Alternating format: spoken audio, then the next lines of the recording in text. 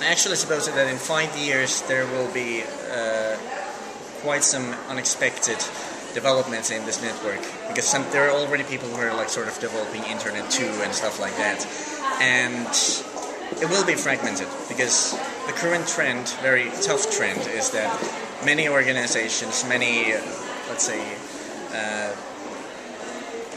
places of power which are not used to people communicating a lot with each other, sharing ideas and criticizing things, they are driving a lot of censorship, filtering and so on. I don't think we can encounter this very soon. Of course I hope it, but it will drive people underground.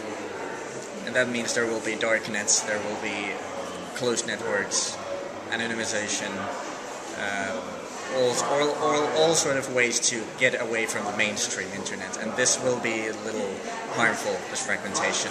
But people will always find a way around censorship and stuff.